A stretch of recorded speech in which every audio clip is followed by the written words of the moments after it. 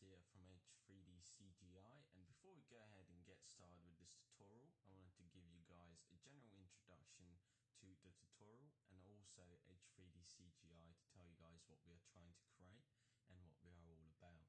If you guys wanted to skip the introduction and just get on with the tutorial, there should be an annotation so you can click that and get straight to the tutorial. So basically, I'm just going to give you guys a general walkthrough of our website that you can see on the screen at the moment. We're a newly created a 3D website / YouTube channel, and basically what we are trying to create is very similar to CG Pro's YouTube channel, where you're most likely watching this tutorial, but instead of dealing with inspirational videos, we're trying to create a channel where you can find tutorials for all your needs. So we do have tutorials from our in-house authors, such as me, who create tutorials, and we also have authors from all around YouTube who create tutorials for us, and also who we use where we use their tutorials from to try to build up a massive channel with loads of tutorials. So on our website you can find tutorials that we already have in 3D Studio Max, Maya, After Effects, Blender, texturing, and we also have a coming soon section that we're currently working on, so you can see what we're going to have later on down the line. We're also going to deal with some programming in C++ and Python, and as you can tell we have a section for inspirational videos. Most of them are from the CG Bros, so you can find their stuff on our YouTube channel. If you're watching this on our YouTube channel, make sure you go ahead and check out CG Bros. We also deal with news, so such as 3D industry news that you can find down here, and we also have a Facebook page, so make sure you go ahead and like us if you enjoy what we are trying to do here. So without any further ado, let's go ahead and get started with the tutorial. And before we go ahead and start creating anything, I'll give you guys an introduction to this as well. So basically this tutorial is going to be for the complete beginners or the very beginners who just started out modeling. If you only just started out modeling and you're still not very comfortable with working in 3D space, then I do advise you watching this. If you're fairly intermediate, then you might not learn anything new. So the first thing we're going to do is, as you can tell, I got two models here and they look very similar. The only difference is that one of them is a low poly version and the other one is a high poly version, and you might have heard these terms before and you're not sure what these exactly mean. So I'll just show you the first low poly version, and as you can tell this is what it looks like, and a poly is basically a polygon, so that's a face on the model, and it's a measure of how detailed the model is. So for example, if I just go to display, heads up display, and go to display poly count, as you can tell if I select the low poly model, it's only about 8,000 faces, which is not that low poly, but it's fairly low poly compared to the high poly version that we have here. So if I go ahead and select that, that's about 300,000 faces. So that will take a lot more computing power to display and also to render. So for example, for games we would prefer to use a low poly version. So in this tutorial we're going to go ahead and create a low poly version because it takes less tools and techniques to create, so you don't have to worry about adding in all extra edge loops and smoothing and so on. So in this tutorial we're just going to go through the very basics, and then later on down the line, once you're more comfortable in working in 3D space and so on, we'll start creating more advanced models in smooth mode and so on. So I'll just show you guys one more example. As you can tell, on the high poly version we get a very nice bevel down the edges, so this will give us a very nice highlight on the model. And if you have a look on the low poly version, we don't get a highlight at all. So that's the reason why once we go ahead and render this, basically it will look a lot nicer, and also all the curves and everything is a lot smoother. That will make it look a lot better. Okay, so let's go ahead and get started with the tutorial. I'm just going to go ahead and delete this low poly version and also the high poly version. I'm just going to go ahead and delete both of them. And before we go ahead and get started, I'm just going to go ahead and turn off my display, so the poly count, and also we're going to go ahead and go to display and UI elements, dotted line, this will tear off this window. So as you can tell, it will come into a separate window, and I'm just going to go to show all UI elements. So this way I can go ahead and reset my workspace, and I'm also going to go to display and turn on the grid, and hopefully I'll get something like your screen. Now what we're going to do is we can turn some of this stuff off so it's out of our way. I'm going to go ahead and turn off our command line because we're not doing any programming. We're going to turn off the range slider, the time slider, because we're not doing any animation. I'm also going to go ahead and turn off the tool settings because we can get that up on me later. I'm also going to click this icon to go to full screen, and hopefully I should get something like your screen. Now if you just started out, you're going to have to go to the polygons tab and the polygons shelf, and now hopefully our screen looks exactly the same. So the first thing we're going to do is we're going to go ahead and create the base of our model. So we're going to go ahead and use a cylinder, and also in the create tab you should have interactive creation turned on. So just make sure this is checked on, and that way it will be exactly the same. So I'm going to go ahead and click our cylinder, and then we're going to go ahead and drag on out in around the middle of our grid. So I'm clicking drag and then let go, click and drag again to give it a height. And as you can tell, we got our cylinder. Now as you can notice in our channel box, this will pop up, and what we're going to do in the X direction, we're going to zero this out, and this way it will move it exactly into the center of our grid, like so. Okay, so we got a base, and in the inputs, if you go to poly cylinder 1, you can find the settings that we added for the cylinder. So you can always go back and change the radius. If you hold down middle mouse button and drag, you can change the radius, we can change the height. Okay, and we also can change the subdivision axis. For this one, we're going to turn this up to about 30 just to get a smoother version. Okay, so we got a base selected, and hopefully you already know how to move around and that, so I don't want to go through into that much beginner details, but basically it's holding down Alt and left mouse button to rotate, Alt and middle mouse button to move around, and then Alt and right button to zoom in. Okay, so we can also click our model or a selected object and press F, and that way it will rotate around and move around our object. So now that we have our base, what we're going to do is we're going to go ahead and duplicate this cylinder. So let's go ahead and hit Ctrl D to duplicate, and now I'm just going to press W to move this up, and then scale by pressing R on my keyboard. I'm going to scale this down a little bit. Also going to go ahead and move this down a bit more, so you get these two sort of steps. So the next thing we're going to create is we're going to create the cylinders that are going to come up, so it's sort of support panels.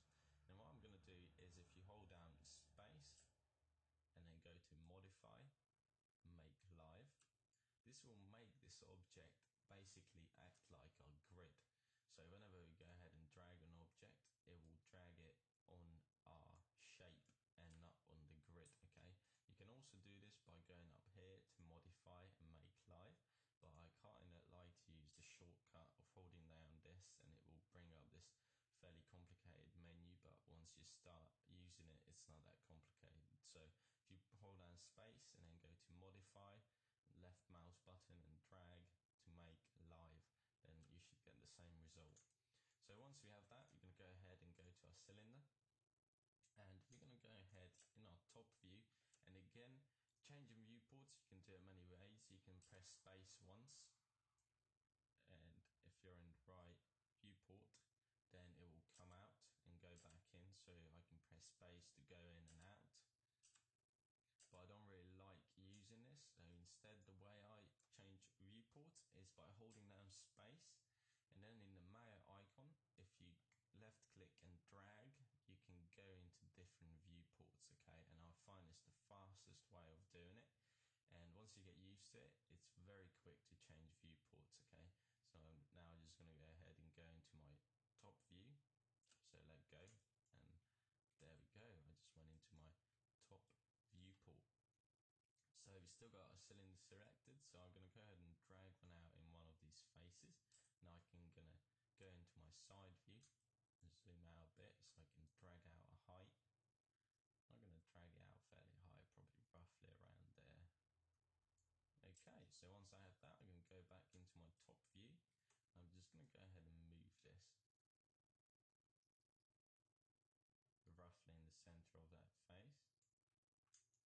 Now, a different way we can also do this is I can go ahead and click this icon and hold down once I made this unlive. So we're just going to go to modify, make live, and then go to modify, make not live. And what I'm going to do is select a cylinder, make sure that I got this axis selected, and then hold down X to snap this to the center, to this grid point here. I'm also going to go ahead and turn on our wireframe by pressing this icon, and now we got this exactly in the center. So once I have that, basically what I want to achieve is that I want more cylinders like this in every face in here. Okay, so I basically just want to duplicate it and move it around. Now you can do this the hard way, so you can go ahead and press Ctrl D to duplicate and then move it here and then move it up. Now this wouldn't be a very good way of doing it. So instead what we're going to do is we're going to go ahead and move a pivot point of this object into the center of this cylinder. Now what this will let us do is that when we go ahead and rotate, if you notice, if I press E to rotate now and rotate it, it will rotate around the center of that object.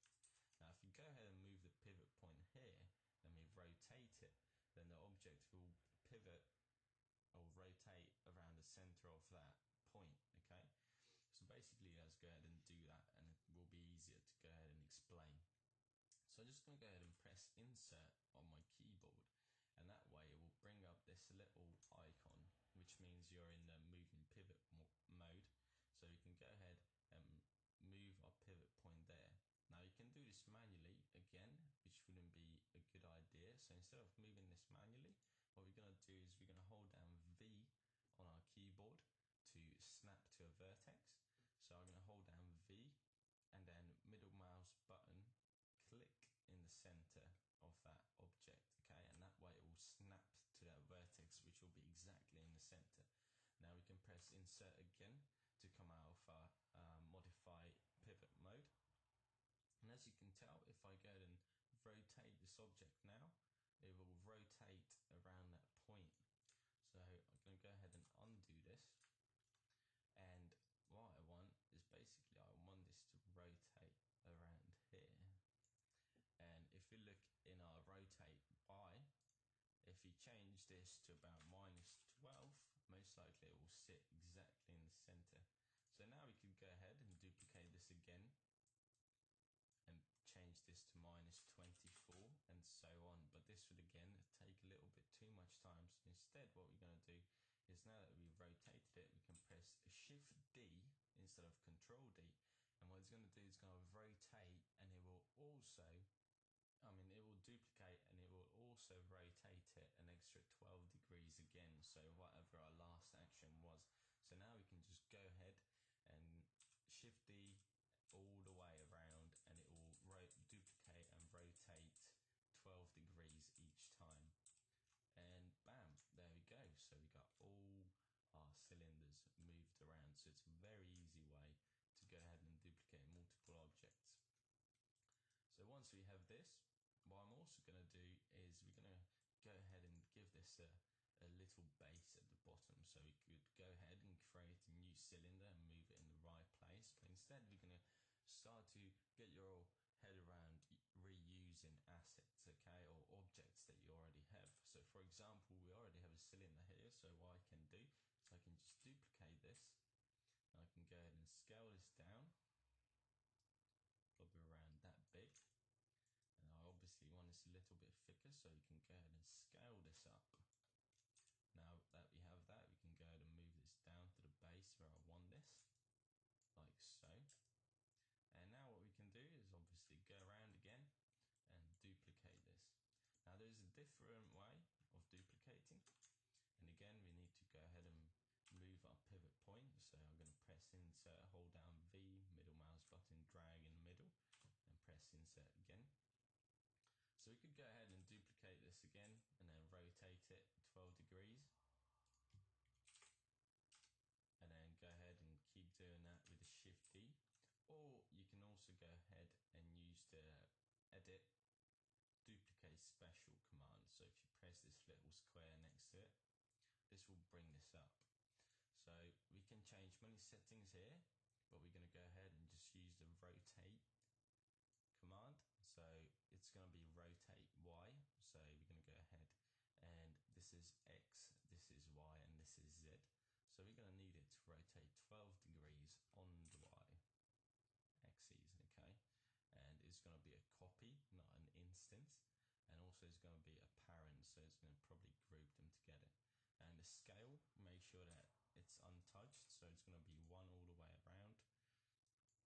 And translate is going to be 0 as well. Now you can change the number of copies here. So let's go ahead and try 10 and see what happens. So I'm just going to go ahead and press apply. And as you can tell, it duplicated all the way around a pivot. Now we could go ahead and select this again. And let's say change this to 20 and apply again. And I think that was a little bit too much. So I'm just going to close this window and go ahead and delete these ones that we don't need, the extra ones. So we already had one there, we already had one here, here. So I'm now just selecting them rings and deleting them. So this is another way of duplicating many objects, okay? The duplicate special. So now that we have them rings, I basically want these rings all the way up here on the top as well, because we're going to have something sitting up here. So what we're going to do, instead of creating them again, like I said, we're going to go ahead and reuse these assets and just duplicate them all up and move them up. Now I'll also introduce you to the idea of the outliner, which is this. So if you click this icon, it will come up.